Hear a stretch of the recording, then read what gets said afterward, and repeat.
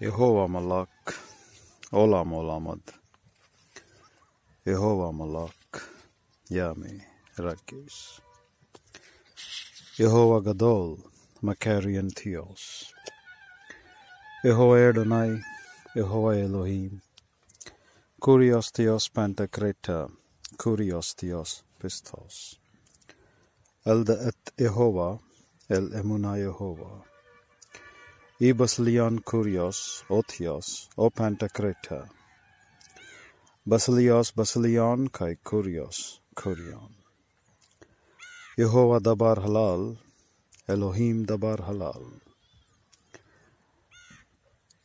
Yhwh Elohim, Gadol Gadol Gebura, El Elohim Israel, Jesus Christos, Ton Christon Isun Ton Kurion Pantocrator, Gadol Gadol Gebura, Derek Emunabakar Mishvat Shallah.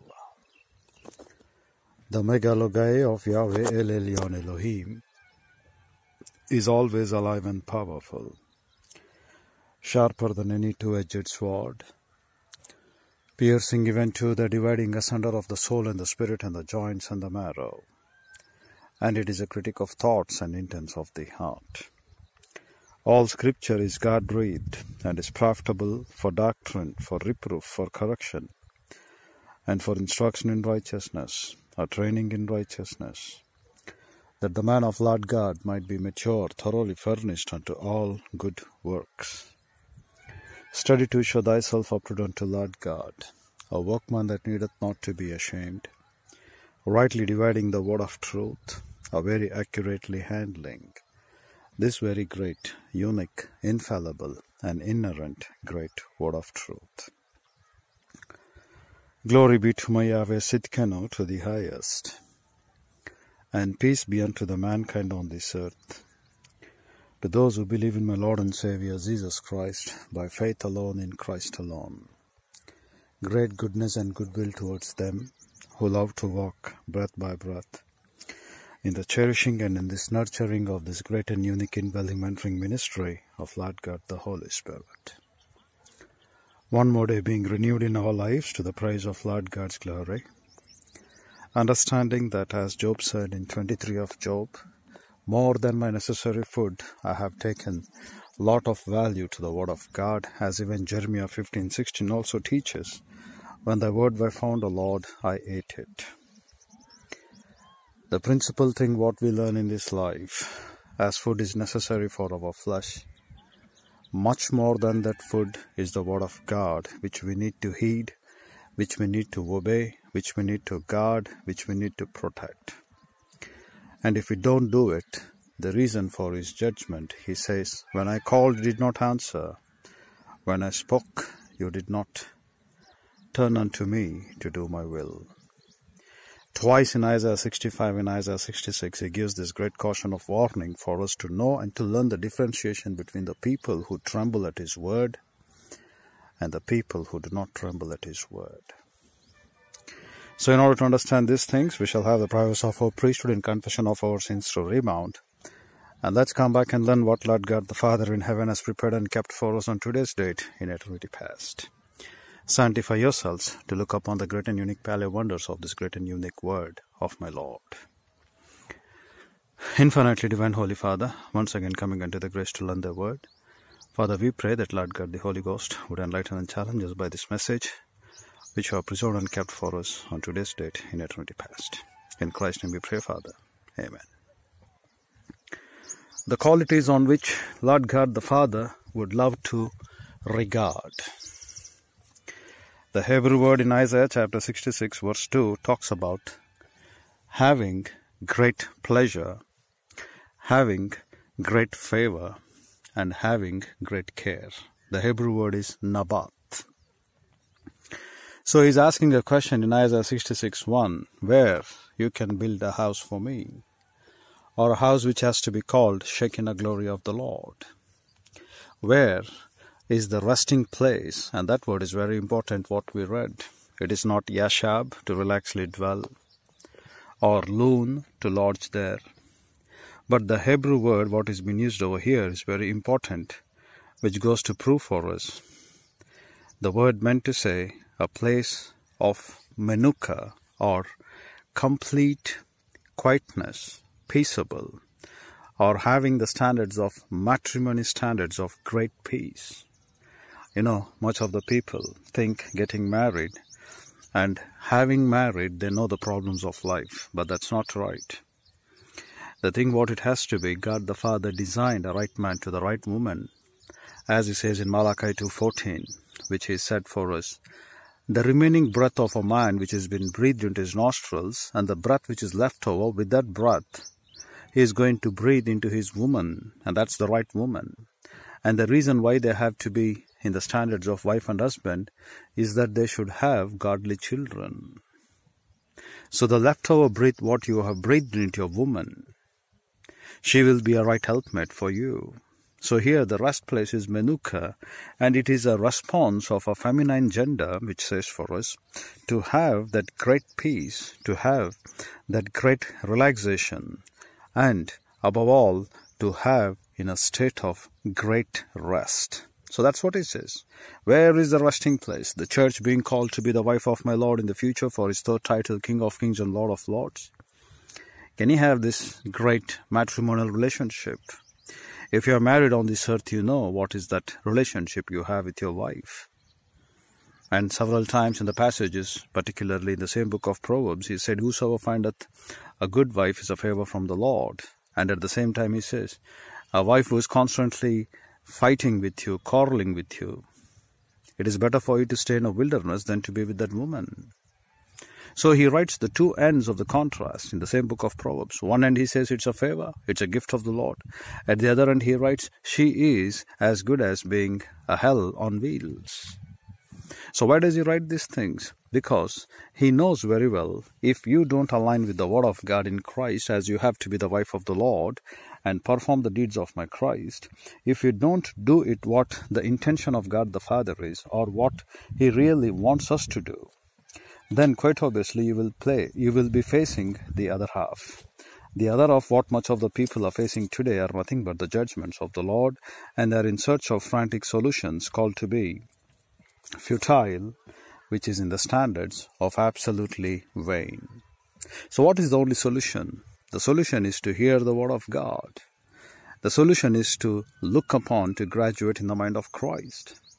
The solution is what the word of Lord God demands you, to grow up as grammatias, and the word of Lord God says to you to tremble at his word.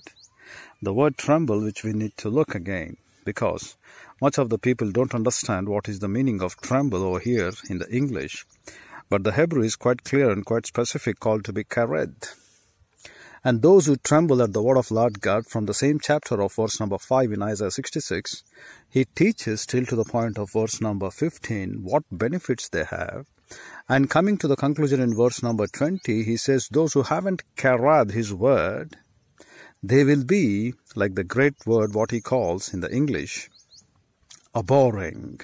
But the Hebrew doesn't say abhorring. It says they will be a great contempt, or the standards called to be aversion.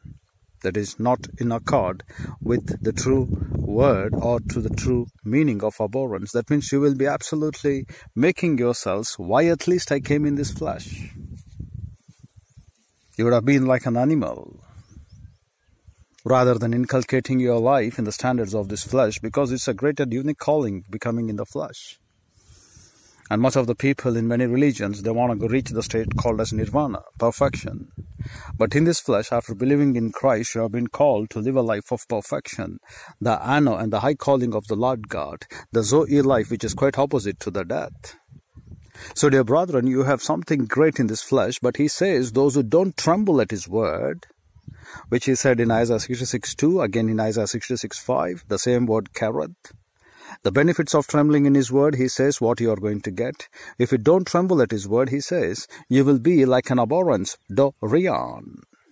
This is not a Greek word, but it is the Hebrew word. The Greek word dorian is a gift which we read in Ephesians 3. But however, it is derian or D-E-R-A-O-N, but there it is D-O-R-E-A-N. Only the words, the alphabets change, because here it is D-A-R-E-O-N, but there it is Dorian, D-O-R-E-A-N. So here when we find this word, it meant to say you will be like a great smelling or have yourself repulsion. Why at least I haven't served the Lord when I have given this enough grace? Why I haven't trembled at the word of the Lord God when I have given this enough grace? Why I haven't considered to look that I am holy as God the Father demanded me to be holy, and He said this is your will, your sanctification in 1 Thessalonians 3. Why at least I haven't been the will of God, though He made me a new creation in the Lord as kainekatesis of a great quality, and He has endowed me with the clothes of endikaiasune kai hosetis thesalatia. You will abhor yourself, or you will have that repulsion in yourselves, because you haven't done the will of God. You haven't trembled at His word. And yet God the Father calls you, where is the resting place that you are going to give for me? You know, much of the problems in life cannot be greater than the problems of a man who is married to a wrong woman. There will be a lifetime of no peace, no harmony, no understanding, no love, no care.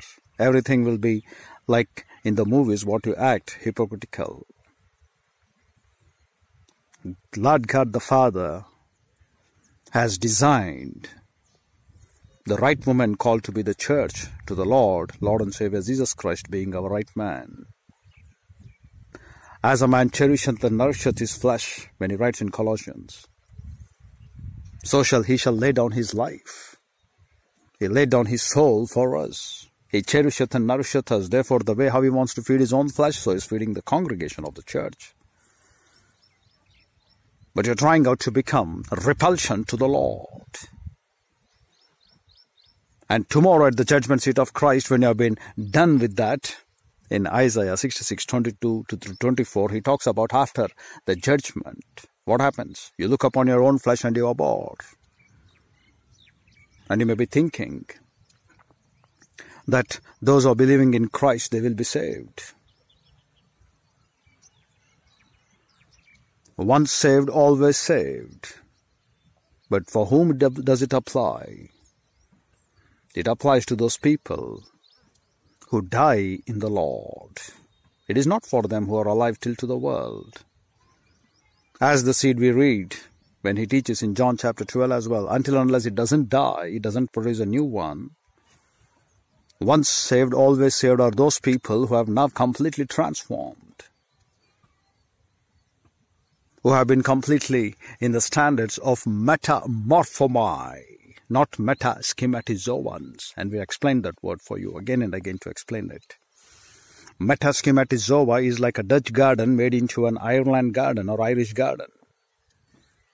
Metamorphomai, a garden which has been completely transformed to become a battleground. And here we want to completely change the essence, which is not possible by Satan. It can only appear to you something outward. And much of the Christendom is lying today in such outward hypocritical way of life, which did not tremble at the word of God. If they would really tremble, karad, or have that earthquake kind of a cracking fever, shivering fever in them to the Lord, every believer would have been carrying their cross every day, following my Christ, and become the disciple of the word of God. Every pastor teacher would be now to daily teach the word of God, not even to let go iota upon iota and carrera upon carrera. And a woman would learn in silence not to have authority over the men. And church being the head, that is the body, and Christ our Lord of God being the head of the church, the teachings of my Lord and Savior Jesus Christ, when he said several times in John 1:18 as well, no man has seen God at any time, but the Son who comes from the bosom of God the Father will expound the scriptures. And the word over there, what he's going to explain or expound, is called to be exegeomai. And every believer would come to look face to face upon the Lord when he comes back to study the word of God in the original Hebrew, Greek, and Aramaic. Therefore we find there is not a man who arose like Moses when he writes in Deuteronomy 34:10. It's a great caution of warning for us to realize. If you don't come back to the original language of the scriptures, you are not standing with Lord God face to face, and you can never be counted into such category of the people who do great signs and wonders for Lord God's word on this earth, to leave behind a great legendary impact in this great and intensified stage of this angelic conflict which is unseen, constantly running around. So once saved, always saved are those believers who have been completely transformed, completely renovating their standards of thinking. And much of the Christendom preaching today teaches you to become morally high or to increase your moral standards. But that's not Christianity. You have come unto Christ to realize He walks in truth. He is a Lord God whose habitation is of truth, whose throne is of holiness. And we are dealing with such kind of a great Lord of a God who always loves to be in the standards of righteousness and in truth. That's what we read the word, Kesed and Emeth, in one of the book of Psalms. His habitation is holiness. He resides upon the throne of holiness. And He has called us to be holy as He is holy, and you're not able to tremble at that word when it says, you have to be holy as God the Father in heaven is holy. You're just considering the things to be simple and easy. And tomorrow you think you'll be qualified. If the pastor teacher fails to make you all to grow up into grammatias and in return send for you to the great commission of making disciples of all the nations, then you're not trembling at his word. If the believer doesn't carry his cross and come to Christ every day to renovate the standards of his thinking so that he can produce the fruit to get the juice in that wine fat, and so that you can build the tower and have the word of God to enjoy in you, then you're really not doing the will of God. You're not trembling at His word. And people are interested to rise your moral standards, but they're not making you unto wise to be unto salvation, which is your calling in the Lord. Therefore, when we come back to the man of God, particularly in the standards of Moses' life, there are many lessons which we need to learn when it has been compared to be the man of God, because he feared the word of Lord. So he says, God is not like a man. And then furthermore, he goes to teach for us that He should lie, neither the Son of Man that He should repent. Hath He said, and shall He not do? Or hath He spoken, and shall He not make it good? That is, that which is establishing forever. The word good is not tov, but kum over here. And furthermore we read, and the things that 1 Samuel 15:29 says, the strength of Israel will not lie nor repent, for he is not a man that he should repent. Who about whom is talking? He is talking about the people whom God the Father calls that they are the men who will be in the word of God. And again in Titus 1:2 he says, in hope of eternal life, which God that cannot lie promised before the world began. And why does he say so? Because he wants them to shine like the sun which goeth forth in full of his might. So when God cannot lie, when God cannot change, when God is not a man to alter his words, he wants us to look and understand in such character of life, wherewith all scripture which has been given for us, we should be in the standards of doing the will of God. Therefore, the example for us now in Deuteronomy chapter 33, Deuteronomy chapter 33, as we read in the following verse of verse number 2. And he said, the Lord came from Sinai and rose up from Seir unto him. He shined forth from Mount Paran, and he came with 10,000s of saints. From his right hand went a fiery law for him. And the reason why he says that is, this is the blessing wherewith Moses, the man of God, blessed the children of Israel. What is Moses? The man of God. And the word over here, Ish Elohim. Why the word Ish? It is not Adama. Adama refers to the entire human race, or not regenerate. But over here, Ish is the one who is born again in the Lord and is going after the manner of image of God to conform in him. This man, he says that out of 10,000s of his saints, from his right hand goes a fiery law for them. That is what the word of Lord God, which is always like a fire. And why does he say so? Because he knows very well the man of God, what he has made. Even you look in Psalms 103 verses 20 and 21, his ministers are like the angel spirits. And what they do, they always do the good pleasure of God the Father. So here, exemplifying about Moses, he calls him man of God. Again in 1 Chronicles 23:14, he writes, Moses the man of God. Again, Ish Elohim, coming back to the scripture to whom this word of God has come in John 10:35, followed by the standards of 2 Timothy 3:16. All scripture, that is, what we have engraphe, is given by theonistas of God, which is profitable. Again, we know the 4 departments: for doctrine, for correction, for reproof, for training in righteousness. Again, he calls that the man of God. Over here, the word man is anthropos. And the word anthropos is been referring now in the church age for every truly born-again individual believer. Therefore, in Galatians 3:27, we have no Jew, no Greek, no male, no female, all are one in Christ, because they have this unique spiritual life to live. Not that women can have authority over the men. Scripture cannot contradict itself, but it meant to have given equal privilege and equal opportunity to achieve the goal of God, what is intended for us to perform. So he writes over here, saying that in reference to the male or female, and furthermore, he goes to take this word, being like a man faced, the countenance. And where does it come from? Having to be with male or female, followed by the word called to be aptonomai. And do you know what is this word aptonomai? The word which is called to be man of God, which goes further from the standards of having to appear, or to look, or to behold. And how do you behold? You have to behold to the world that you are man of God, irrespective of your sex, either male or female. Does the world look at you that you are a man of God? How does the world recognize that you are a man of God? Therefore, he says in 1 Peter 4, if you open up your mouth, let it be like divine oracles. Every time you talk Colossians 4:6, make it to be seasoned with salt. Therefore, he claims in preaching the word of 2 Timothy 4:2, Kerusoton Lagan, he says what we need to preach. He gives the same verse in Colossians 4:2-4, mystery doctrine of the church age, which you need to communicate, so that every believer should be aware to open up his mouth, that is representing God. How could he represent God? How he could represent the politeum privileges of the heavenly life? If you come from heaven, you will realize that you're showing forth the heavenly life, but you're not coming from heaven. But what you do, being born again in Christ, you're transformed from the kingdom of darkness into the kingdom of his dear beloved Son as heavenly citizens. And now being renovating the standards of your thinking from this earthly way of life into the heavenly standards.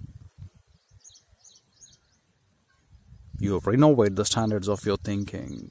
That's the heavenly way of life. You renovate, you renovate, you renovate.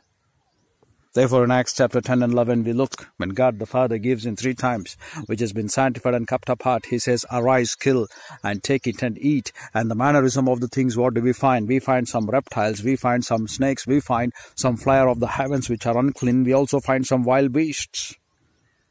And these things represent in the standards of uncleanliness in every way. And why does the word of Lord God teach us in such way? Because we, the unbelieving section called to be Ta'efini, the Gentiles, the all nations apart from the Israelites, we are the men who do not have the word of God. The divine oracles were being first delivered to the people of Israelites, but they rejected. But now he said, all are one in church, no racism. So we find a lesson for us to learn over here. What is our nature? We are either like reptiles, we are either like chameleons, we are either like the snakes, having our attitude animal. You know, they don't reason, they don't think. Animals don't know what is the purpose of their life. A pig cannot rise up its head and look what is happening in the heaven. An ant doesn't even have a king, but they have the standards of maintaining their life, though it is for a short time. When it is going to die, they do not know. A butterfly which lives for 47 days. Likewise, we know the life of these animals. Particularly, you can go back and look in the National Geographical Channel, where every animal and its species and its life, its length, and what are the characteristics of it, you have been known. Even God the Father would compare to renew our strength like eagle and lion to be like an attitude. But these are like animals. But the real power of El, which is ending up like the word Ezekiel or Daniel or Israel, it is what God will direct in his will, in his strength. Man, though he tries to perform in all the ways, he fails. But comparing to the animals, he wants to prove these are the greatest, these are the big one, these are the great one, and he distinguished between which are clean and unclean in the Old Testament so that they could understand them very clearly. But coming to the church age, when he compared them to us, he is teaching our nature what it is before believing in Christ. Some may have the nature of a snake. Indeed, though, gossiping, maligning, judging. Some have the attitude of taking revenge, vindictiveness. Some of the people will have always worry, mental attitude, sins, what to eat, what to drink, what to wear. Some of the people will have characters like pig, like dog, even several times being compared in the Bible. Dog goes back its own vomit, pig will go for its own wallows. Therefore, he says, do not throw these pearls, margaritas, the Greek word, before these pigs and dogs. They do not know the value of it. Even in Philippians 3:2, he says, writing these things same again for you is not a burdensome to me, but for your care I am writing so that you shall not fall into the hands of these dogs. Even in Isaiah 65 we read, these are the men who do not bark. In 63 it has to be, or 64. These are dumb dogs, lazy dogs, slumber dogs. Where does he compare man to woman, even to animals, not women but to animals? Even the same standards of Balaam when he came to seduce the people, even the dumb donkey talking to him. Even these animals, at least they are obedient. He says in Isaiah and Joel, they know their master, but you do not know me. Even the cock, when it could crew 3 times, it taught a lesson to remind Peter that he deceived the Lord. The very silent look of my Jesus, my Christ, might have made him to weep bitterly. And he was been waiting for one chance to get back to the Lord. And he says, Satan wanted you to shave you off. But I prayed for you when you return, come back and strengthen your brethren, because upon you I will build the church, or the keys given to your hands. The same thing he entered through the Gentiles. And what did the Gentiles do? What is their nature? Their nature is like the reptiles. Their nature is like the snakes. Their nature is like this wild beast. Their nature is like these unclean animals, the flyer of the heavens. And what they all have to come now, they all have to form to come to the image of Christ. That's why you have been given this time after salvation. God the Father would have taken you long back when you believe in the Lord. He knows the world lieth in wickedness, but he wants you to be a witness in this world which lieth in wickedness. Therefore he said, I have born to witness for the truth. John 18:37-38. And he is the perfect witness, he writes in Revelation 1. Why? Because he lived a life having no sin, being not born in the sin. And the way how we led the life being born in the Holy Ghost, he says now being born again in Christ, the sooner the better you try to live the life of Christ by getting yourself conformed to the image of Christ. And this nature of these Gentiles, what they were, even Lord our God comparing the people of Israelites to the ox and ass indictment in Isaiah chapter 1. He wants to turn and to teach them a great lesson. You are also no good, no far better than the Gentiles, though I have given you the divine oracles. Though he concludes in Deuteronomy 33 verse 29, happy are you, Assyrians, you have to be always walking with the uprightness of your heart towards the Lord God by obeying his word. Then you are really happy because Yhwh, Lord our God, has redeemed you. You know how beautifully Moses concludes that entire book of Deuteronomy 33. He teaches something which is really great, and most of the people today in the present Christendom, they have just let it go. Why? Because they haven't understood what is it the word of Lord God teaches to us to be profitable unto Christ. And they go on to think God is like a man who is going to lie, and they're not able to walk in the standards of God where he wants us to shine the glory of Lord God. So if you have your Bible, open it up to Deuteronomy chapter 33 in verse 29, when he says for us very clearly, happy. The word happy is called to be Assyrias. The origin of the word to be called as for you upright, as the word for you to be blessed, but it says for you to walk straight, to walk upright, to make an advance in the fellowship of Lord God, the Holy Ghost.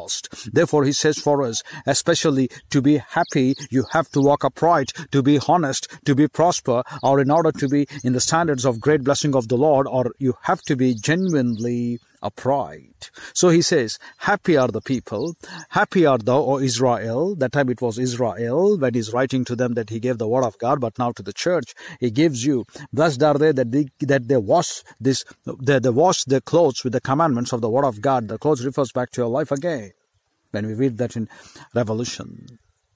Blessed are they that do his commandments. So same thing over here. Happy are they, O Israel, who is like unto thee, O people. Though, so that he meant to say now, the entire genealogical of these Gentile nations, when he said in Amos 3, apart from Israelites I know not anyone on this earth, in the same way he's teaching, happy are you, you people of Israel, blessed are you, because you have been given such kind of a great law which hasn't been given to anyone. And what is that? The gift of revelation, to make you know what is life. The entire summary of the passages from Genesis 1:1 to 1:3, again beginning with 3 through verse number 13, you find the entirety of your life. The greater light, the lesser light.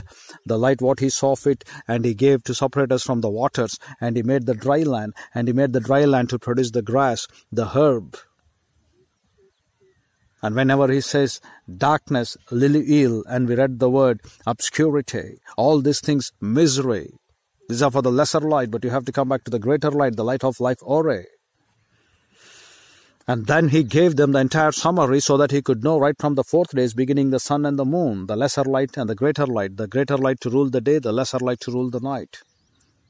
And he teaches several of the passages for us to learn the importance of this great life in Christ. Every time he comes up to teach something great. Therefore he calls happy, you are the blessed one, O Israel, who is like unto your people, because he says, you are saved by the Lord. The word Yasha meant to say delivered. Do you think you're really delivered?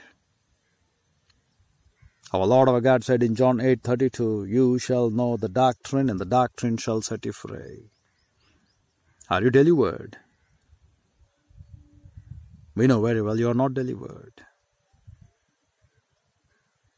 If you continue in my word, then only are my disciples, said the Lord God. Do you know who will be the delivered ones? The slaves of the Lord God, the bond slaves of my Christ. Because they will make the people to understand that the man of God, anthropos, which they are looking in the sight of men. Aptonomai, we read that, to behold and to regard. Everyone should regard you that you are the children of God. Everyone should regard you that you have been delivered from the sicknesses of this world. And by that I meant to say not only of physical sickness, but every mannerism of worry, anxiety, fear. The sicknesses of the death which has delivered and given for us through Christ Jesus, our Lord our God. Therefore whosoever believes upon him shall never die, but have life everlasting in him. Have you been really delivered? Have you been the people of the delivered one, the redeemed one of Christ? You should have renewed the kainekatesis. You should be led breath by breath in the fellowship of Lord God, the Holy Ghost. And as much as people you can deliver them or pull them out from the lake of fire, as Jude says, you have to be a man prepared unto the works of God. You should be a capable one, having in your lions the strength wherewith you can reproduce the children needed. Therefore he claims for your lions to grid it with truth. But have you been delivered? You haven't delivered from your own clutches. You haven't been delivered from your own cobwebs. You haven't been delivered from your own mannerism of thinking, which is absolutely evil to the core. The things what you think, he said, I hate them. And that's what man is all the time. The thinking what you think, God the Father hates it. That is not good. We need to learn that word from the book of Isaiah chapter 64. Because these things are very, very important, as many people think. The thinking is good in the sight of God. But the word of Lord God says for us over here, in Isaiah chapter 64, the thinking what you think, even that I hate. The reason why does he say so? Because your thinking is not like my thinking. Your ways are not like my ways. It is in Isaiah 65:2. He says for us, I have spread out my hands all the day unto rebellious people, which walketh in a way that was not good. And where do they walk? They walk after their own thoughts, their own devising natures, their own inventions, their own plans, their own schemes, called to be Maccabesh. So your thinking is not accepted in the sight of God. Since you are not thinking according to the word of Lord God, your thinking will not deliver you. But here he says, happy are the people whom the Lord God delivers. And why the people will walk upright? Because they have been delivered from the Lord, and in His presence even the angels cry out day and night, says in Isaiah 6. Holy One, Holy One, Holy One. And referring that time specifically to Lord and Savior Jesus Christ.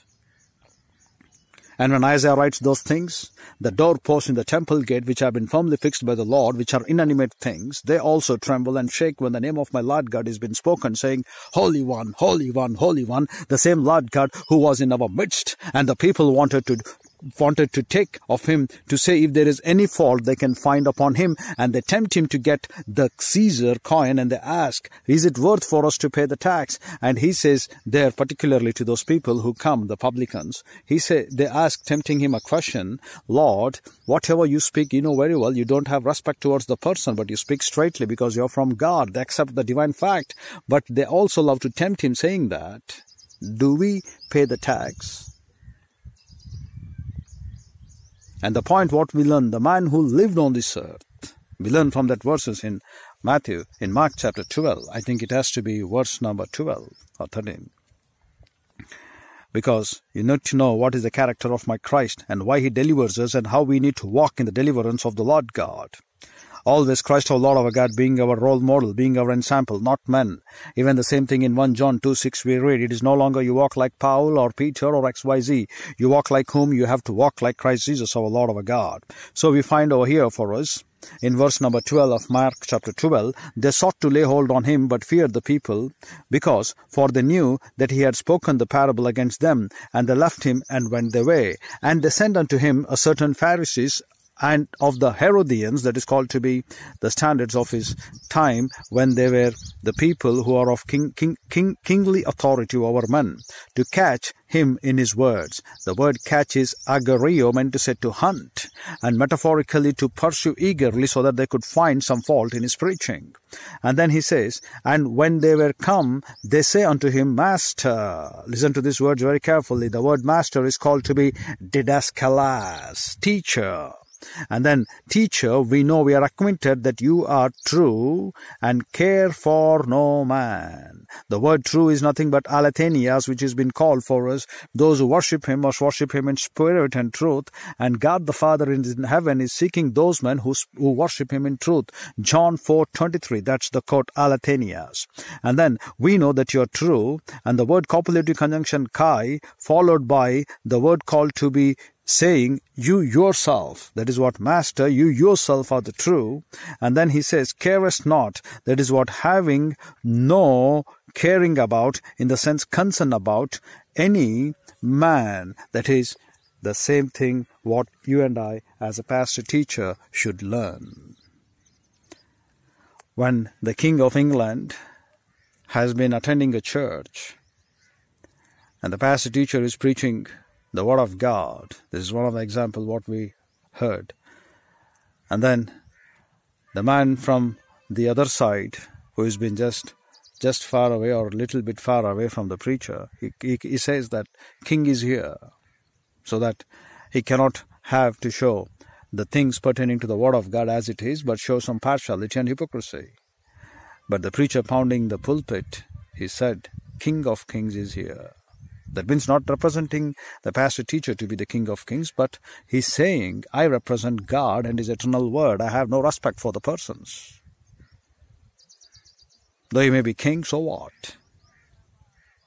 We are here to answer back Lord God's word. We are here to regard Lord God's care. We are here to regard Lord God's pleasure, no matter what. The people will be so selfish on this earth, no matter what. They want to have to fulfill their pleasure, isn't it? We want to fulfill the pleasure and the goodwill of my God. So who are the obligations? If it is we our own self, let's kill it. Let's kill it off first. Put to death our old sin nature, necrosatic, Colossians 3:5. And if there are any things that are hurdles for the pleasure of God, let's go ahead to completely clear it out first. Let's put it to death.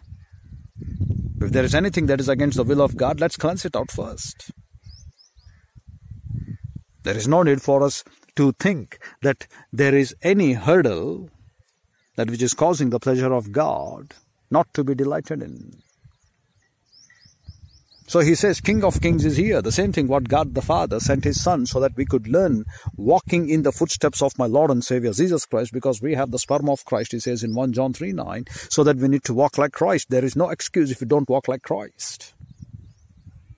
And what the world thinks, the vigor, the valor, and the standards of the health, when they say, you are reaching the age of 40, you're reaching the age of 60, you're reaching the age of 80, so what? The first thing what we need to ask, what does the Bible teach? If they're at the age of 85 like Caleb, he says he has the vigor of 40. Moses, his eyesight was not dimmed because he always looked upon Lord God. He never looked upon men. And his vigor and valor of his flesh, the freshness of his flesh was never abated. That is what did not decrease.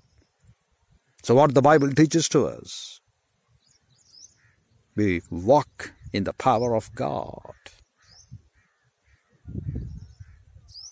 We don't walk according to the standards of men. Men thinks by the age of 40 it is such and such. Men thinks by the age of 60 it is such and such. Who cares? We are worried only about one thing. Before the heavenly glory of God the Father, the life is nothing. The only thing is we need to complete the work.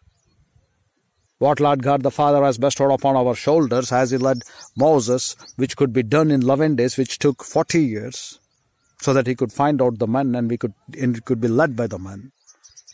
To cross and to reach Kadesh Barnea, it would be only 11 days to reach the point. But God the Father took them 40 years so that he could know and learn from them.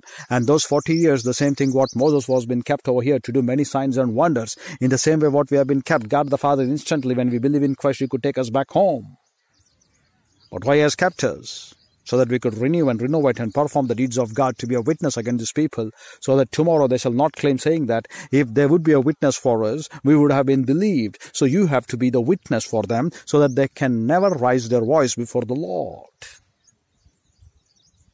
And witnessing everything, no partiality before man, no partiality before committee, no partiality before the doctrinal tenets and practices, before the denominations. What the word of Lord God says that you have to preach.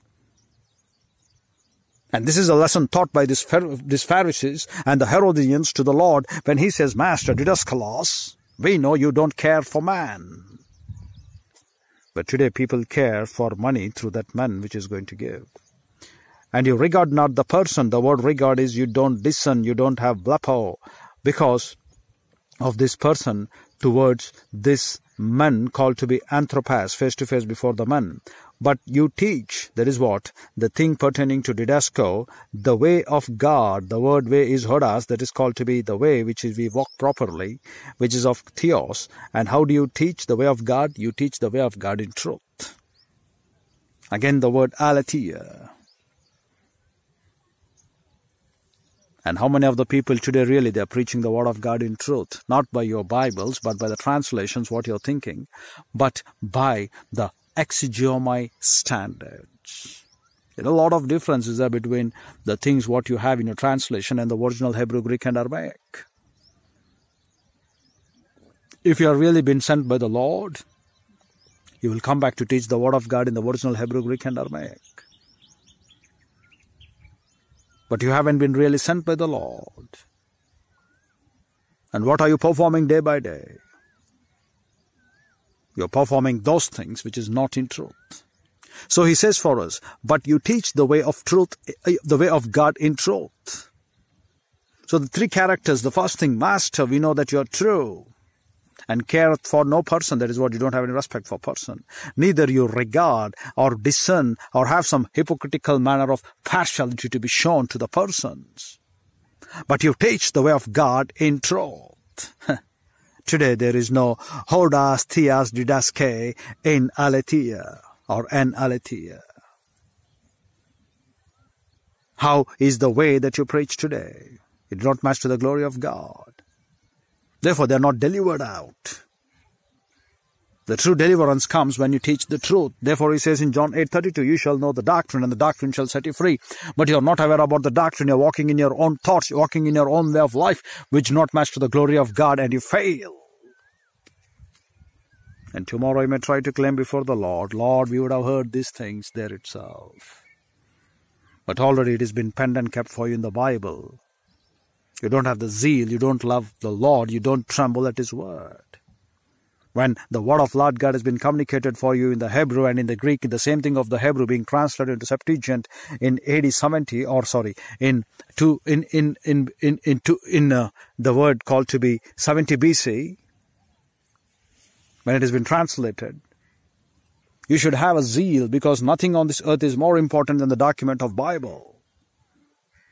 The only thing which could change the entire world, or which could protect the entire world, or which could prosper the entire world.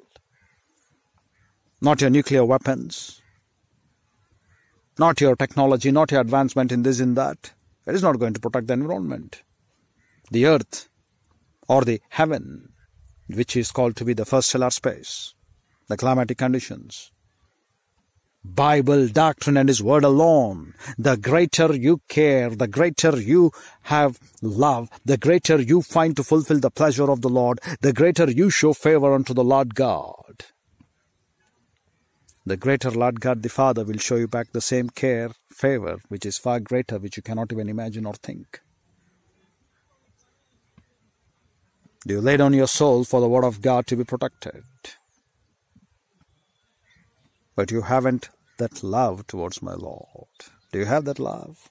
You know what for you come to the Lord? In the time of this COVID-19 pandemic sicknesses, which is so great in this midst of the present date as well. You come for God for what?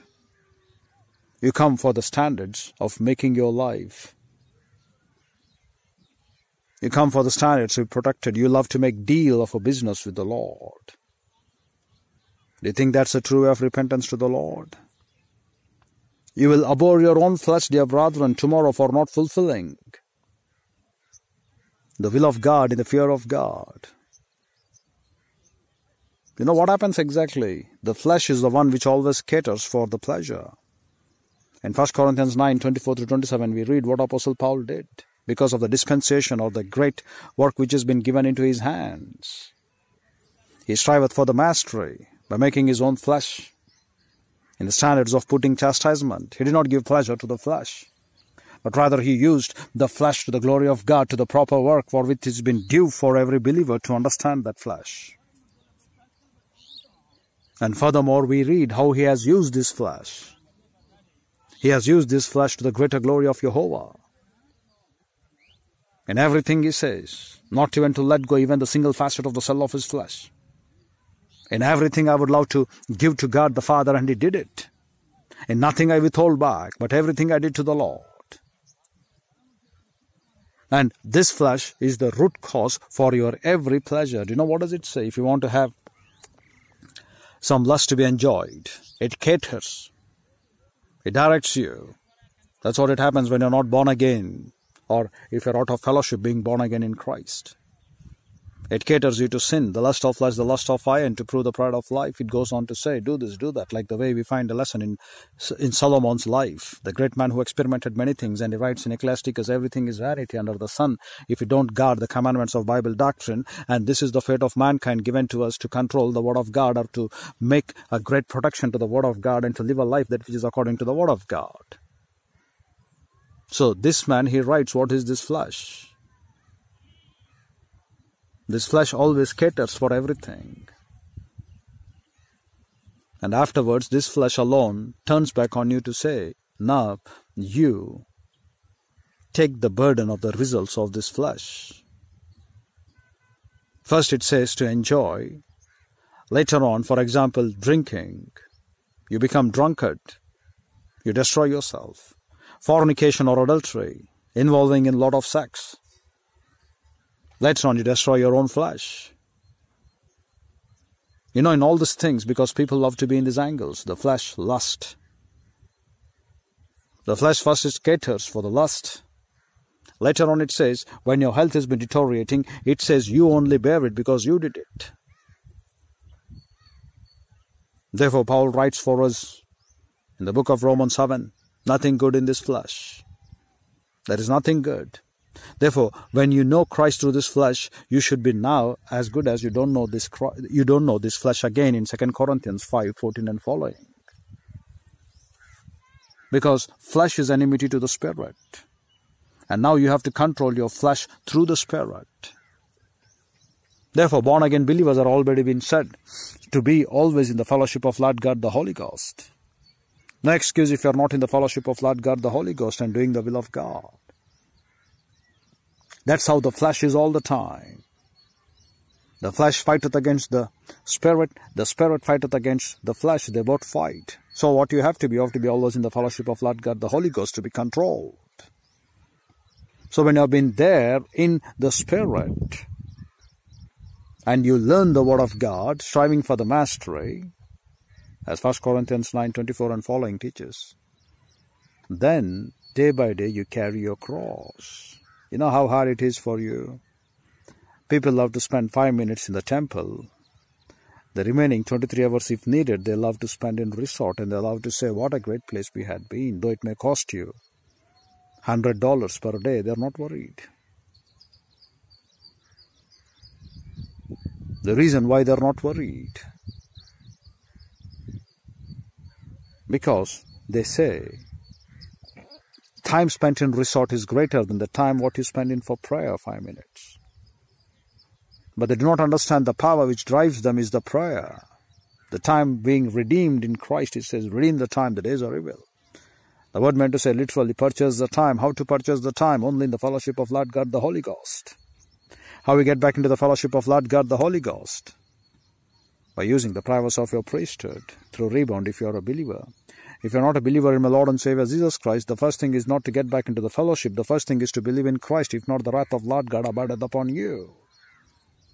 We haven't transformed. So he writes, happy are the people, the upright ones, the straightforward ones, the one who advance in the progress of walking straight with the Word of God. These are the people. And what these people do? These are the blessed one of Yhwh, because he has delivered them out. Having the Word of Lord God is your deliverance, but having to show respect to men, having to show partiality towards the Word of God is not deliverance. It is shackling yourselves in hypocrisy. And the whole Christendom lieth in such hypocrisy today, called to be the coat strength of the Lord God, not to represent the vigor of God, but to become chameleons in nature. The power of God which has been given for you is not to become chameleon in nature. It has called for you to conform to the image of God. In order to conform to the image of God, for which cause you have been predestined, he writes in Romans 8. You know what does the word say for us, dear brethren? For what cause you have been called to predestined to the Lord? To conform to his image, the image of his dear beloved Son. Do you form that? Therefore, the nature from reptiles, the nature from snakes, the nature from fire of the heavens which are unclean, the nature which is wild beast, which is in accord to every Gentile believer, they have to transform now after believing in Christ. Because the same nature is also applying to the Jews. Because Jews also were compared to ox and ass indictment. Jews also were compared to the pigs and dogs. The same thing even with us as well. We are also like those reptiles, the snakes. But something is that they have been greater than us because they know something of the paths of God. But what are we knowing today? After given for us this great privilege of Polytema 1 in the heaven of Pleroo standards, we haven't even reached the state called to be entirety before the Lord. Have you ever thought of the life that we are living? Does it match to the glory of God? Though we have been given greater privileges in the church age, in the completed canon scriptures of the 66 books, the fate right from the end being revealed for us. The eternal state, what it would be, in the millennium, what it would be, in the 7 years of tribulation, what it would be. This is a history textbook given for us in the book of Revelation from chapter 4 through 19, again 20 through 22, particularly chapter 20, millennium, 21 and 22, the futurity of the heaven, what we will be, where we will be. But the meantime, in Revelation 2 and 3, he gives the historical trends of the church age. And he compares us, overcome, he who hasn't here, let him hear, overcome in the power of the Spirit and do what is right in the sight of God. And he teaches for the 7 churches, the number being perfection. He writes, the same trends are running around. Today we are like lukewarm. We are neither hot nor cold to the Lord. We are lukewarm in the standards of hypocritical life to the life of this earth. because you want to believe God only for the details of life, as we read that in 1 Corinthians 14:20. We are the men of most pitiable, miserable than unbelievers if we believe in Christ only for the sake of this life. That meant to say what? The life that you're living on this earth is the investment for the life which is going to come when you arise for resurrection, either into the resurrection of life or resurrection of death. And what are you doing? You think you're giving great money to the church. You think you're doing these great things to the church, and you will be blessed like this, you will be blessed like that. You will have a seat in the heaven like that. The life that you live, if it doesn't qualify you to stand before the presence of Lord God, because much of the Christendom is refining in moral standards, which is no way concerned to the Bible. An unbeliever is going to go to hell is sometimes far greater and superior in morality than the believer is going to go to heaven. Why? Because a believer has believed in Christ and he has to renovate. He has to know the will of God. Not knowing the will of God, not living according to the will of God, they will be beaten with many strips, says the word. And yet, we are not trembling at the word of God. So he writes over here for us, Master, we know. Can anyone make you to have that witness? You don't have respecter of persons. You always teach the way of truth. Are you teaching the way of truth? Then you have to be an exegete. Then you have to go back to teach the word in isagogics, categories and exegesis, iota upon iota and carrera upon carrera. Are you teaching the word of Lord God, what the Bible doctrine demands? If you think you are teaching in your translations, just forget it. You are building up in something which is vain and vague. Those are just the footsteps. Those are just the mediating link of a bridge to move from this end to that end.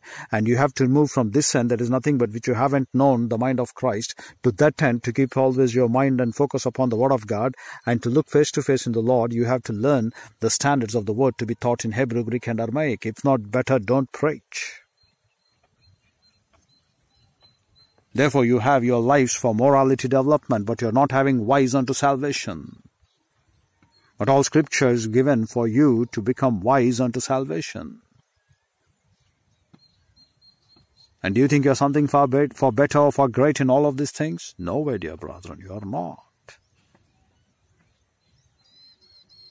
If you don't go back for exegesis, if you don't learn the word in isagogics, if you don't learn the word in exegetical patterns, with great categories of the word in dispensations. The word dispensation is what being translated for many of the people to look as home administrator. But now the trends have been changed in the dispensation. Why we call the dispensation of the grace, dispensation of the Holy Ghost. From the day of Pentecost till the time of the rapture, because it is purely by the ministry of Lord God, the Holy Ghost, we could walk perfect as Lord and Savior Jesus Christ set forth for us a pattern to walk before Him the way how we walked before Lord God the Father in heaven. Therefore, we need to transform the standards of our thoughts. You will not have deliverance if you don't have the thoughts being renovated according to the Word of God. There is no deliverance if you don't have the Word of God to be number one priority. So he says, the thoughts of you I hate, because these are not the thoughts what I intended. Coming back to the same book of Isaiah chapter 65, he writes over here, beginning with verse 11, But you are they that forsake the Lord, that forgot my holy mountain, that prepare a table for the troop, and that furnish the drink offering unto the number, that is for fortune, fate, search. Therefore will I number you to the sword, and though you may kneel down to the plagues, yet because I called you did not answer, when I spoke you did not hear, but did evil before my eyes, and did choose wherein I delighted not. The same reprimandation over here he writes in Isaiah chapter 66 for us to look the purpose of his word, when particularly he says, the one whom I regard, Naboth, is the one who has the humbleness in his heart, the one who is contrite in his spirit. And we read the word humbleness is nothing but to be afflicted with great depression. The people don't keep the word of God. Contrite in heart is nothing but they became lame, dejected. And the trembleth is nothing but Kareth, who crackly shiver like an earthquake. So he says, he that killeth an ox, if you don't tremble at his word, and if you think you can give great offerings to the Lord, and if you think you have done great offerings to the Lord God, he says, he that killeth an ox, that is what you come to give a great sacrifice unto the Lord, it is as good as you have slew a man. That means he doesn't have any pleasure in that. A pleasure as he has when you tremble at his word. And why we need to tremble at his word? because we need to obey and maintain and guard it. And what did Adam do for the first time? He did not tremble at the word of the Lord. Therefore, for by one man sin entered into the world, and death resulted. But by another man obedience, it gave life to many, the life of eternal one. The obedience leadeth unto life, the disobedience leadeth unto death. So here he says, he that killeth an ox is like a man who has been sleeved. He that sacrificeth a lamb is of as good as cutting a dog's neck. He that offereth an oblation, it is like a swine's blood. He that burneth incense, it is like because he has been bowing down or kneeling down to an idol. And that's called blessings of lawlessness. Besides that, they have chosen their own ways, again their thoughts being the own, and their soul delighteth in their abominations. Where doth the soul delight? In that which is disgusting to me. Therefore he writes, I will also choose their delusions. The word called to be, I have chosen those who are unweaned, that is, they have not grown up, and up to what extent they have been unweaned, I cause shrinking in them, and I shall bring them to the place called to be. When I called, they did not respond. When I spoke, they did not listen. They did evil in my eyes, and which not I take delight, they have chosen. So he writes these things so that you could understand the unweaned ones, the people who haven't grown up, the people who haven't learned the word of God. It doesn't refer to the unbelievers, but you have to learn this. It refers to the people who haven't learned to understand, to be grown up. The word very specific which has been used, unweaned. I will choose their delusions, he says in the English, but in the Hebrew he says, moreover, I shall choose in once unweaned of them. The word unweaned is the people who haven't been trained in the word of God. So you have over here for us in Isaiah chapter 66, or in Isaiah chapter 66 in verse number 4 itself, we find this word which is essential. The word unweaned, where do we find? He says, I will choose. The word choose is called to be bakir, which meant to say elect, for delusions. Their delusions is nothing but their vexation or wantoness, which is like a babe, or the people who haven't been taught in the word of God. So the word, why do we use unweaned? Unweaned are the people who haven't grown up. Can you marry a babe?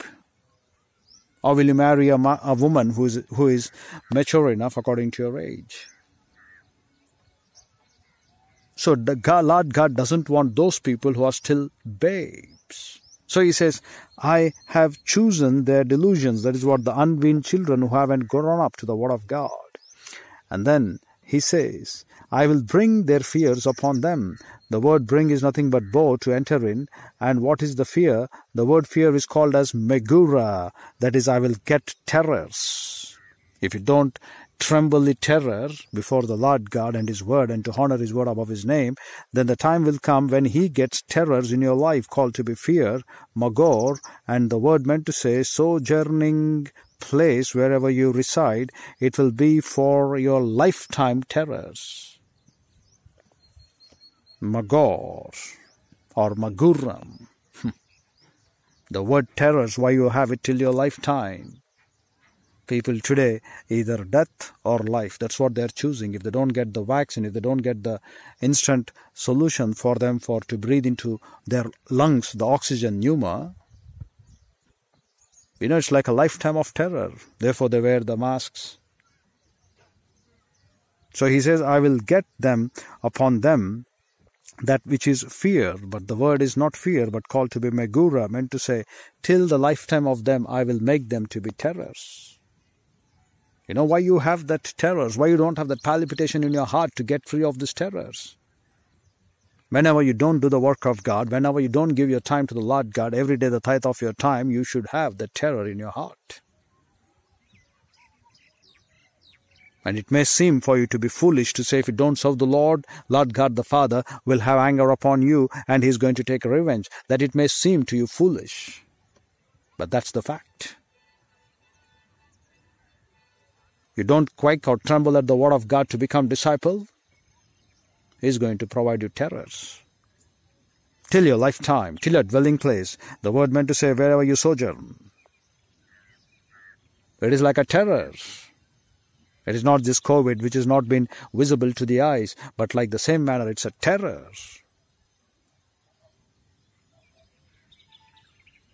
And why does God the Father shrink in you such terrors? Why does He give you that shrinking fear or megura? The reason of the judgment, He says, because when I called, none did answer. When I spake, they did not hear, but they did evil before my eyes. God the Father is regarding those men who tremble at His word. He writes, Karad. In Isaiah 66:2 and 66:4, He says, when I called, why I put in them lifetime, this pilgrimage trip, sojourning place, dwelling place, why they have the terror as the people now they are fearing and worrying about their lives.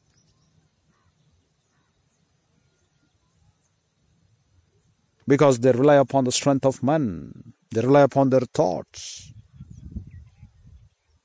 They forgot the true living God. The hearts of these men who serve the idols, they are like having the same nature of idols. If we have the heart and serving nature to our true living Lord God, we have to be the people who are set high most to serve the Lord God in spirit and in truth. And we have to be the people living to God in holiness. For them it is terror, but for us it is life. That's what He says. So here again, if we could go back to Isaiah 65. The difference between His servants and the people who are not His servants. He claims in verse 13, therefore thus said the Lord God, behold, my servant shall eat, but you shall be hunger. Behold, my servant shall drink, but you shall be thirsty. Behold, my servant shall rejoice, but you shall be ashamed. Behold, my servant shall sing for joy of heart, but you shall cry for sorrow of heart, and shall have howl and a vexation of spirit. Why? Because they do not have the terror. If they had the terror of the word of Lord God, if they would tremble at the word of Lord God, they wouldn't have had this shrieking or shrinking fears to their lifetime. Because He says, the judgment, the reason, when I called, you did not answer. When I spake, you did not hear. But rather, you went to do evil before my eyes, and you did that which I delight not. But you choose to do that. That means constantly, out of 100 times, you do 99 times, which God the Father doesn't choose, or doesn't have to be delighted in. Therefore, He writes again in verse 5, hear you the word of the Lord God, you that tremble at His word. And He shows forth for us what will be our life. The same life what He promised in the millennium. The same life what is going to be forever. He says now you can enjoy that life right now in these heavenly standards. Right now through the church. But you have to tremble. You have to be the recipients of His word. You have to have that shrieking fear in you. And if you are the man of God, called and given to you the word of God, by that we meant to say the people should look at you as Christ. So that Christ could be formed in you. I take the birth pangs of a labor, said Apostle Paul. If every believer has been given to the standards to be called as a man of God, there would be something far greater than Moses. As man of God he was, he turned to become the standards of Yhwh, called to be in the Word, after the image of God, according to his way of thinking. Accurate Yhwh, we read that word. Immediately they turned to become another man. If you have the Spirit of God, that's the power. But you're not cleaving unto the Lord God with all of your purpose. You're not having any purpose in your heart to serve the Lord. And what are you doing day by day? You are deteriorating your thinking. You're choosing that which God the Father do not delight. You're doing evil in the sight of God. Thus you will have this shrinking fear in you in your pilgrimage trip, in the entire course of your life. And yet, those who tremble at His word, He says, hear the word of the Lord God. This is the mandate of the Lord God, you that tremble at His word. Your brethren that hated you, that cast you out of my name's sake, said, let the Lord be glorified, but He shall appear to your joy, and they shall be ashamed. That's enough for us. Rejoicing, we shall have a great pleasure, but they shall be ashamed. Have you ever thought of this? We shall have a great joy, but they shall be ashamed.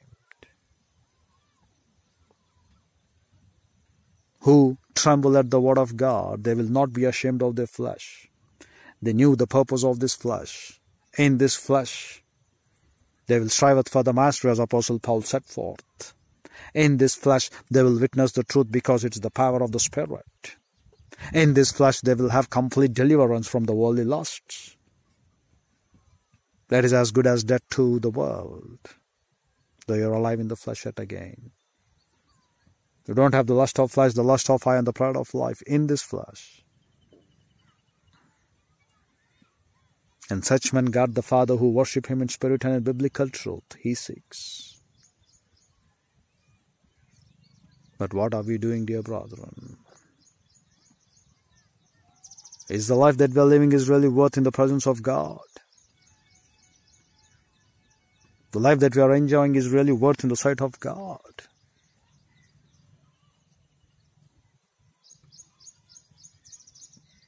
And why will you suffer? Why will you have shrinking fears? Why will you have terrors?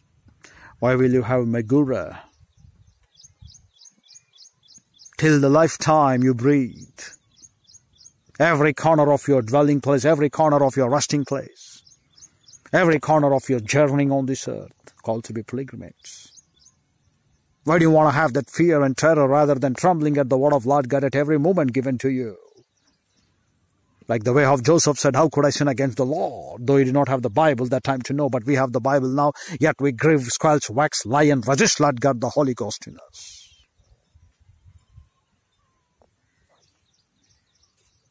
And you don't make disciples, though the Bible calls you to make disciples. You have respect towards the denominations, you have respect towards the men, so that you could not teach the ways of the Lord God as per it is in truth. Therefore you do not go for exegesis. You enjoy now, you will pay now. The shrinking fears in your soul. You haven't really tasted the power of hell.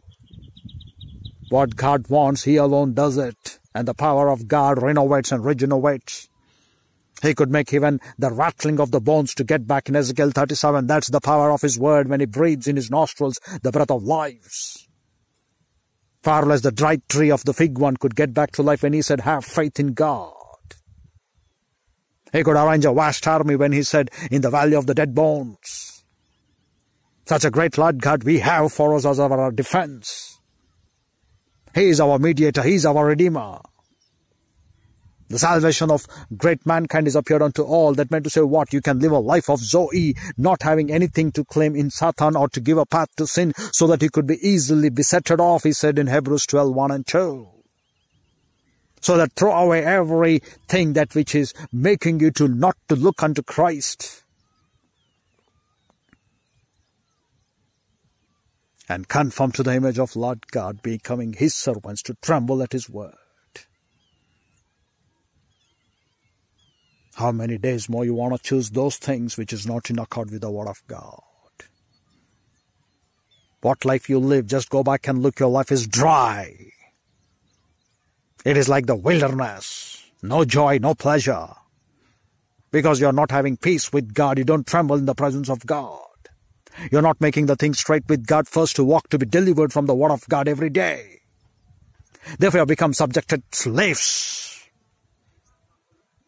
And you don't even have a thought to regard other man who is with you, his thoughts, and to have respect and privacy for him. Far less you have respect and privacy to the thoughts of God the Father and fulfill the great pleasure of life. You have been created for God. You have been made to fulfill the pleasure of God, not your own pleasure on this earth. When you have your pleasures on this earth, you die sin unto death. We will die one or the other day. But you have to die to live again in Christ, so that you shall not be ashamed when you have entrance into the presence of God the Father, but you have done the will of God the Father to the highest. As He said in Luke 17:7-10, the passage, we are unprofitable slaves, O Lord, which is our duty to be done, we have done it. and not to be ashamed when you stand in his presence. Your entrance could be abundance, he writes in 2 Peter 1, 3-13. Because you are not blind, but you have looked far off. You are not barren because you know the will of God through the word of God. And what are you doing, dear brethren, in the church age? Foolishly spending your time for your pleasures, not even having a regard that you have been given the indwelling mentoring ministry of Lord God, the Holy Ghost in this church age, your body being the temple of the living Lord of our God. Are you aware? You shall not grieve Lord God the Holy Ghost. You shall not squelch Lord God the Holy Ghost. You shall not sin against your own flesh, because God the Holy Ghost indwells in your flesh. You have been purchased with a great price. You do not have authority over your own flesh, but you still got to fulfill the pleasure of your lusts. Rather than making your knees to bow down before the presence of Lord God and do those great signs and wonders what God the Father hasn't been received till date, to become a scribe by kneeling down and writing the word of God. But for the details of life you love to enjoy, don't worry, you have pleasure not to tremble at the word of God, and you will have the shrinking fears introduced because you're still unweaned babies. You have to grow up. As Apostle Paul said, I came to give you strong doctrine, strong meat, but you're still babes. I could talk to you only the things which pertain to babes. Therefore he writes in the mystery epistles of Ephesians, Philippians, Colossians, and the book of Philemon to teach us the importance of this mystery doctrine, to make every believer perfect and complete according to the standards of the glory of God. It is not the power, it is not the flesh, the power in us, but it is the spiritual power of Lord God, the Holy Ghost, operating and working in us. And all glory to God the Father, he writes, so that everyone should have the same thinking of Christ. And what a stupid life you have pleasure on this earth. What will you do with the lust when it has been pumping you out in your adrenaline or testosterone or testosterone? What will you do with that? How many minutes you can have the pleasure? But the pleasure, if you fulfill God the Father by obeying all the things of his word, for example, what Adam did when he looked upon that woman when she ate the fruit, he would have resisted that pleasure rather than going and to copulate with her. The sin wouldn't have passed on upon every man. He would have resisted that pleasure by doing the will of God, obeying the word of God when the test was being kept for him in the Garden of Eden. Even the same thing when you resist the pleasure of your flesh and be obeying all the will of God the Father, the rewards will be eternal forever. They stand forever as a monument. They stand forever as a witness. They stand forever as a great legendary impact being left behind on this earth. And it will be as good as we crush Satan, trample Satan under our feet, and as good as slippering Satan, because Satan cannot resist the truth and it couldn't stand for the glory of the word of truth. It had pride in it. And we are proving when we obey the word of Lord God, we could be greater for Lord God on this earth. Only having the pleasure of God the Father to be fulfilled is our life, why we breathe. Apart from any other pleasure, you may say this is something like anarchy, isn't it? We rule by having to put upon you the standards of only one vital role. But no. It's not anarchy nor tyranny. It's the fact. We are bond slaves of Lord God the Father. He is our master. What he demands, what he wants to be done through our life, we shall execute it no matter it may cost our life. And if we don't fulfill that, you knew the shrinking fears already operating in your soul. The shrinking fears for the fears of this life, for the worries of this life, what to eat, what to drink, the shrinking fears about your health, the shrinking fears about the things pertaining to your family, the shrinking fears about every details of life. But those who do the pleasure of God the Father, they are set free from the shrinking fears because Lord God the Father knows to provide them the best. In every transitory of his life, we read that in Psalms 91:1. Because eternal God is our refuge. We rest under him, and we lodge in the power of him to fulfill every details of this life. He leads us. That's the power of God. And in order to enjoy that power of God, you have to be in the fellowship of Lord God, the Holy Ghost. And in order to enjoy the fellowship of Lord God, the Holy Ghost, breath by breath, you need to make sure you're in it. And Lord God, the Holy Spirit, doesn't operate in you until unless you take in the Word of God. And which word? Exegetical word. Seek the men who teach the Word of Lord God in the original Hebrew, Greek, and Aramaic. As long as you think you're really doing the will of God, you are like unweaned babies, and unweaned babies will have the shrinking fears in their souls. Their souls will melt off.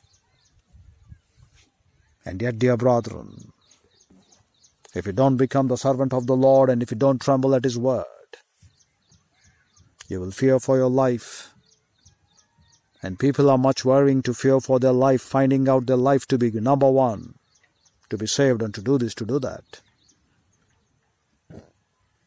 But since you love to live a life which could only fulfill the great pleasure of God the Father, then you will have a real meaning in this life. Till that time, forget it. Those who tremble at His word, He writes in Isaiah 66:5, is giving a discourse of entire life now ahead. And the people who think why they came in the flesh, it's a great repulsion. It's a great abhorrence that they haven't used the flesh to the glory of God. Apostle Paul says in Galatians 6:17 and 18, don't disturb me because I bear in my body the marks of my Lord and Savior Jesus Christ. Can you show what are the marks of you? Do you have anything of the marks in your flesh towards Lord and Savior Jesus Christ's work? If you kneel down, you will have upon your knees the marks. Do you have those marks?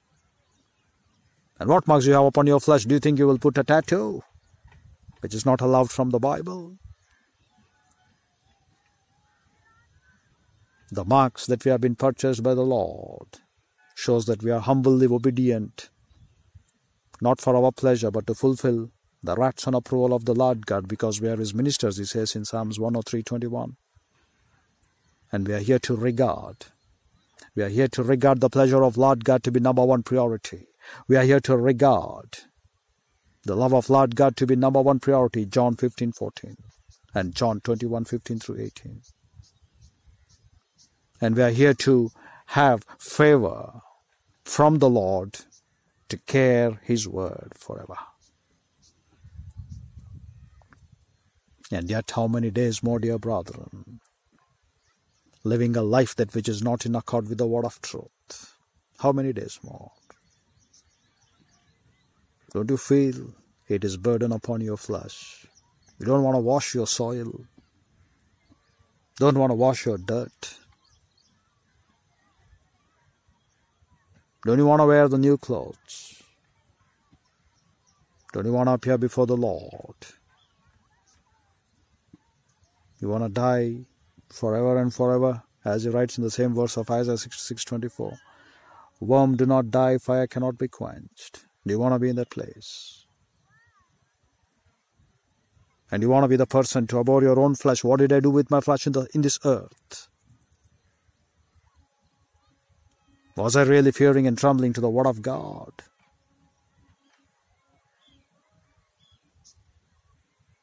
Was I really bond slave unto my Lord? Think over these issues. It's your life. It's your pleasure. And which way you want to go, dear brethren, you decide. Because it's your volition. And which way you want to go, you think over it. We shall come back and continue tomorrow as Lord God, the Holy Ghost, leadeth us to the praise of His glory and His grace, to learn the importance of this flesh on this earth. With our head bowed and eyes closed, the closing moments being dedicated to those who are without Christ, without hope, and without eternal life. Inaudibly telling to Lord God the Father in the privacy of your soul that you believe my Christ, my Lord, my rock, my Savior. That's the moment itself you shall have this eternal truth. This eternal truth for is so very simple. Believing Christ, you shall be saved.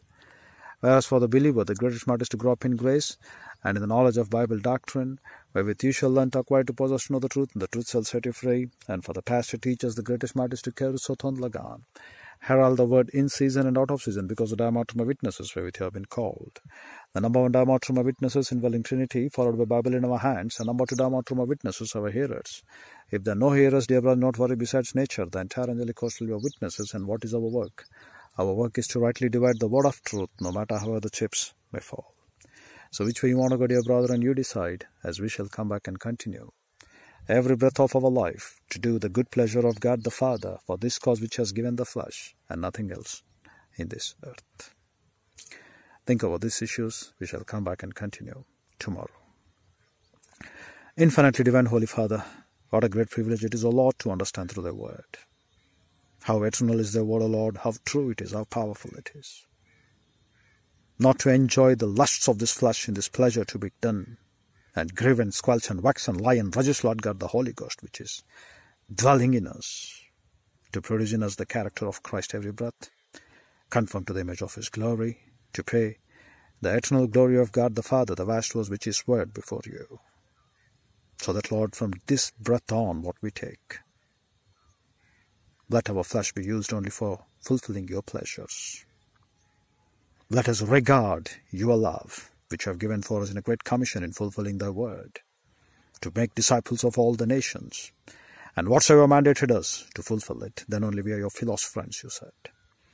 Help us, O Lord, to have these things in this flesh, to regard your pleasure as number one priority, your love as number one priority, and in the favor of your grace which you have bestowed upon us, till the dying grace, besides living grace, saving grace, super grace, ultra super grace. Help us, O Lord, to care for your word in each and every breath we take. More than the necessary food we take, more than the breath we take, more than the water we drink. Only your word to be our life, so that we could enjoy in this flesh. We are thankful for this great privilege, O Lord, for your enlightenment in this word. We pray, Lord God, the Holy Ghost will enlighten and challenge for many people to come in this word, to learn and to give you glory, to be your servants, and regard thy word to be trembled at every breath in our life.